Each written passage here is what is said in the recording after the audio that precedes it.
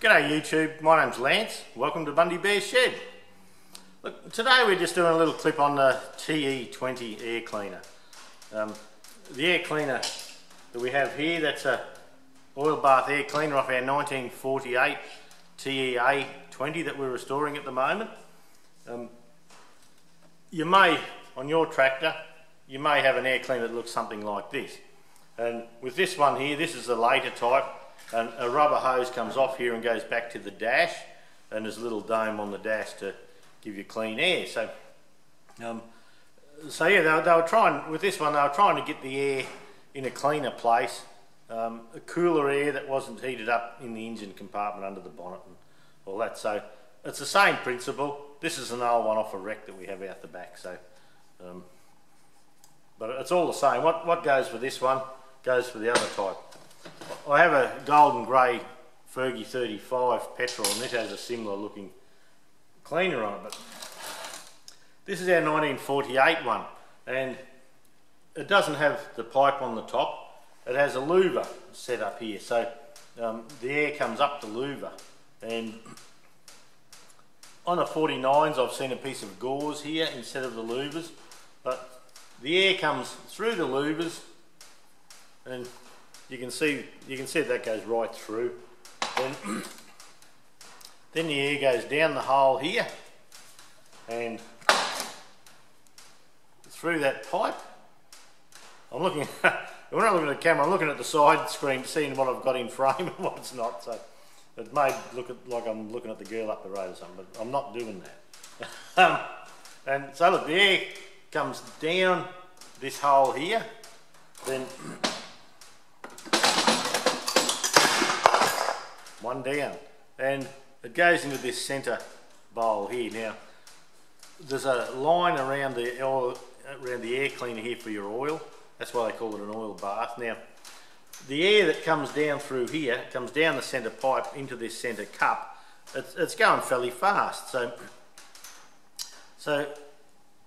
the heavy particles in the air, as they come around, they go that fast that they keep going and they get caught in the oil on the bottom, and the air gets sucked up around the outside here. So the air comes down in through here into the oil.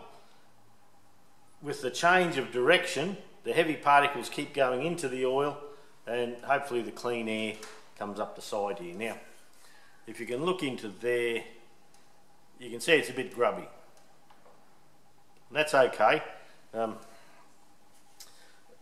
Anything that gets past here gets caught in the bottom here. Now to clean this out, the only way I can sort it out is I put it in a bucket of petrol and I jiggle it and I clean it and blow it and clean it up like that. And the cleaner you get that, the better. If you can get that nice and clean, you have better airflow. You can run a different mixture on your carby and things like that. So when you service this air cleaner, you tip the oil out. All this rubbish in the bottom, you can see all the junk there. You clean that out.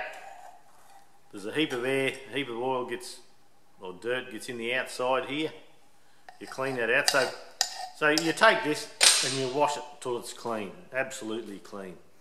And then on the tractor, you wouldn't be jiggling this in petrol or anything like that. On the tractor, you probably wouldn't worry about that. You would leave it there.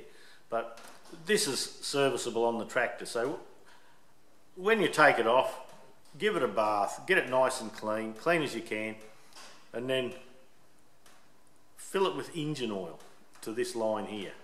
And there's little holes inside there that the oil will transfer. So the oil in the inside and the outside of the cup should be the same level. And away you go, no troubles, you get him on.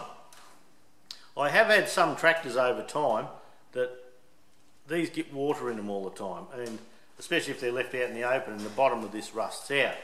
So what can you do for that?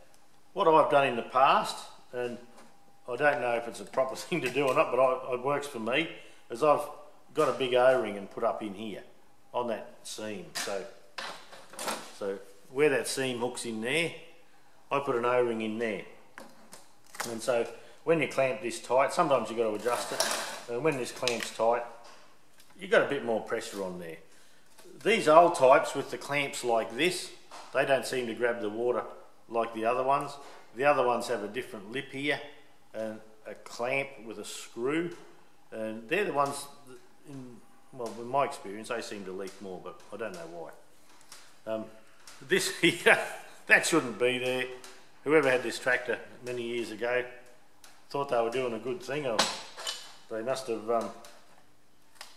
not been able to get the proper pipe to the carby, so they put this bit of rubbish in here. I'll have to get that out later. And this little pipe here, there's a hose, little right angle hose on here, and there's a pipe that goes back into the crankcase of your tractor engine. And so any engine fumes, instead of going out to the atmosphere, they come up to here. They're doing that to cars nowadays, but anyway, Fergie had it way back then. So for this oil, for the air in here to be clean, it comes up past the gauzes, and so hopefully after it comes down here, the heavy particles go out, the air comes and gets drawn through these wire meshes, and these wire meshes go way up through here. There's quite a lot of it, and then it comes out here and goes down the pipe to your carby. So we're going to tidy this one up. We're restoring the tractor. This is just one step in restoring the tractor, and we're doing a video log of it all as we go, and as we find something we think will be interesting, there'll be a video on it. So we'll tidy this up. Subscribe to Bundy Bear's Shed. You'll see the full thing. We've got videos out there now of doing the 35 axles and all that. So the TE20 axles will be done, the steering box will be done, and there'll be a lot of work done in this little run of parts. So stay tuned. We'll see what we can come up with for you. And look, subscribe, like, comment down the bottom. I'll get back to everyone with their comments. So if you need to know anything, or if I can help, I surely will.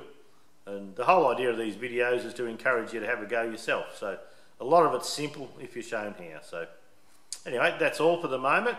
We'll catch you later, eh?